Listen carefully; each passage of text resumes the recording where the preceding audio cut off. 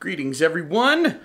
I'm taking a break from admiring some other guy's $1,000 graphics card and admiring my revised office in progress to show you something hilarious. So, you remember that that thing where the Biden administration wished us a wonderful winter of severe illness and death if we happen to be unvaccinated? Well, I found out where that statement came from. And wow! So check this out. This, oh boy, this is something special, my friends. So, what we have here is Science Daily, October 19th, 2021. Illness and death-related messages found to be significant motivators for exercise.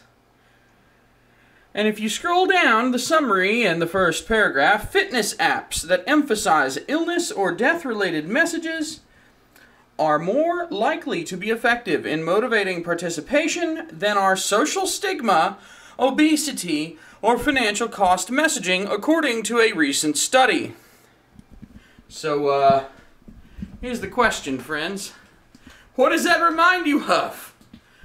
What does that remind you of? It reminds me of a certain statement recently put out by the White House. Yeah, so as far as I can tell, there's a very good chance that this ridiculous message saying if you're not vaccinated, you get to suffer a winter of severe illness and death.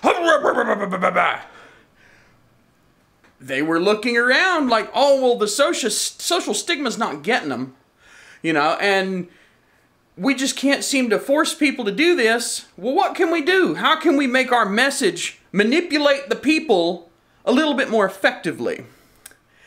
And this is the origin. It has to be the origin of what they've come up with. It's from October of this year. It's only 2 months old. And it says the exact same thing.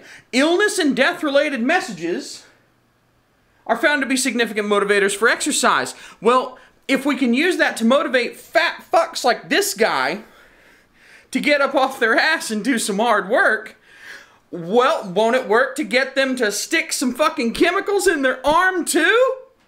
Yeah, the mind wonders. Thanks for watching. Like, comment, subscribe, blah, blah, blah. Go to jodybruchon.com if you want to send me money for some strange reason. Merry, happy Christmas holidays and all that other stuff. Don't care what faith you are. Don't care what you believe. Be awesome to people. And that's it. I hope that 2022 finds you well. You may not see me again until then. Thanks for watching.